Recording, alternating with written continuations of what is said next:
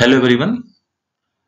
Today I am going to discuss about the nutraceuticals and its importance in human health. When what the different nutraceuticals are found in vegetable crops that will help in reducing the different cancers and other diseases.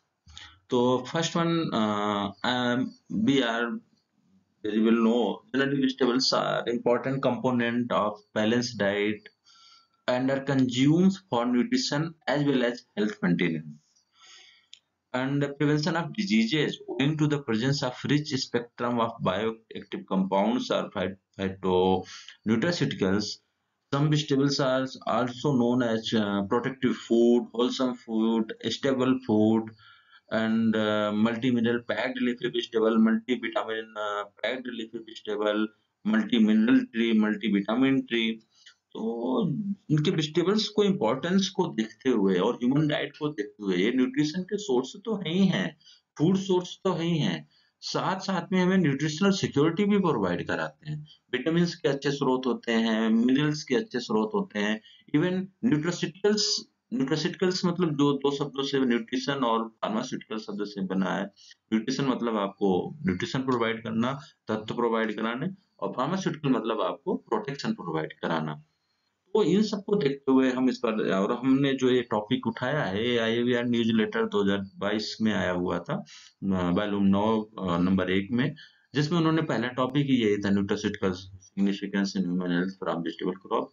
तो मैंने इस चीज को वहीं से उठाया और source आपका आईवीआर। Nutraceuticals generally वही considering the therapeutic significance of vegetables, they are also referred to as protective foods or functional, जैसे कि अभी मैं हम चर्चा ही कर रहे थे। ठीक। Different vegetables very significantly and pauses unique composition of न्यूट्रिशूटिकल्स। लगभग सारे वेजिटेबल्स में अपने यूनिक न्यूट्रिशूटिकल्स कंपाउंड पाए जाते हैं। न्यूट्रिशूटिकल्स is a blend of two words, nutrition and pharmaceutical. Nutrition and pharmaceutical. Nutrition with any substance that may be considered a food or part of food have an impact on health care system, तो आपको pharmaceuticals हो जाते हैं। तो अब हम देखते हैं कि विभिन्न क्रॉप में कौन कौन से न्यूट्रास्यूटिकल कंपाउंड्स पाए जाते हैं। सबसे पहले हमने चर्चा किया है कोल क्रॉप्स में आपका glucosinolates, sulforaphane, vitamin C, ल्यूटेलियोन, apigenin, सिनग्रीन, जिसमें आपका सिनग्रीन, सल्फोराफेन और ग्लूकोसिनोलेट बहुत पूछा जाता है और ब्रेस्ट कैंसर, स्टोमक कैंसर और लंग कैंसर के लिए यूज किए जाते हैं।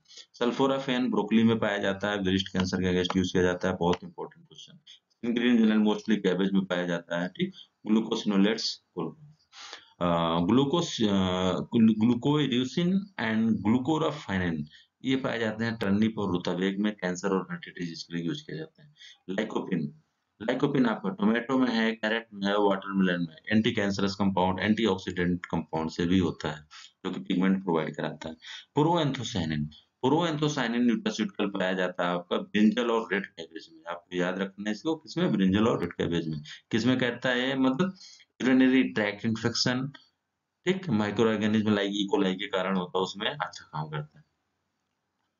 Quercetin and फ्लेवोनॉल derivatives. क्वेरसेटिन आपको ऑनियन में भी पाया जाता है, लेकिन यहाँ क्वेरसेटिन और फ्लेवोनॉल डेरिवेटिव्स हमने केवल एक क्रॉप दिया है, ओकरा, और डायबिटीज और फर्टिलिटी में यूज किया जाता है। ठीक। Allyl propyl disulphide, quercetin, Elin और एलिसिन, मेथिन, ये आपके कंपाउंड होते हैं जो ऑनियन और गार्लिक में पाए जाते हैं, जिनका काम क्या होता है? Anti fungal, anti bacterial, antioxidant, used to treat arteriosclerosis. Beta carotene लगभग carat, pumpkin, sweet potato, broccoli, spinach, केल, लगभग सभी ग्रीन और आपका जो येलो कलर के होंगे उसमें पाए जाएंगे। Anti ageing, anti cancerous, improve lung function, reduce complication associated with diabetes. Capsaicin आपकी चिली में पाया जाता है, पेन रिलीफ काम करता है, एंटीऑक्सीडेंट का काम करता है, एंटी एलर्जी का काम करता है। कैरेट में कैफिक एसिड पाया जाता है, ये सीड इनहिबिटर भी है, लेकिन जब ह्यूमन बॉडी में यूज करते हैं तो एज एंटीऑक्सीडेंट भी काम करता है। Inhibitor for the लिपोक्सिजीनेज enzyme and form ग्लूकोट्रिएंस from अरेचिडोनिक acid. तो कैफिक एसिड भी क्या होता है? एक प्रकार का न्यूट्रास्यूटिकल कंपाउंड होता है जो कैरेट में पाया जाता है। टोकोफेरॉल, टोकोफेरॉल आपका ब्रोकली, कैरेट, सेलेरी, ओनियन में पाया जाता है। एक इसका क्या काम है? रिएक्टिव ऑक्सीजन स्पीशीज जो फ्री आपके ऑक्सीडेंट्स होते हैं उनको रिड्यूस करता है, उनकी फॉर्मेशन को चेक करता है डॉक्टर। रेस्वेराट्रॉल ये जो होता है रेड ओनियन में पाया जाता है, एंटी कैंसरस होता है, एंटी एजिंग होता है। Ferulic acid and vitamin beetroot में पाया जाता है, स्किन डिजीज और एंटी एजिंग के लिए यूज होता है फेरुलिक एसिड और विटामिन। आइसोफ्लेवोनाइड्स लेग्यूम वेजिटेबल्स में पाए जाते हैं, ये ऑस्टियोपोरोसिस और ओबेसिटी और मेनोपॉज के लिए यूज किया जाता है। ल्यूटियोलिन, एपिजेनिन, ब्यूटाइल फ्लाइड बहुत इंपॉर्टेंट है, ब्यूटाइल फ्लाइड आपका हाइपरटेंशन में यूज किया जाता है, और बाकी एंटी कैंसर और use in the high blood pressure में यूज होते हैं। किस में पाए जाते हैं? सैलरी में पाए जाते हैं। तो ये हमारे इंपॉर्टेंट न्यूट्रास्यूटिकल्स थे जो कम्पिटिटिव एग्जाम में पूछ लिए जाते हैं कि फला न्यूट्रास्यूटिकल्स किस क्रॉप में पाया जाता है, या किस क्रॉप में फला न्यूट्रास्यूटिकल्स पाया जाता है। इस लिस्ट को आप नोट डाउन कर लीजिए और इनको याद करके लीजिए। बहुत बहुत धन्यवाद।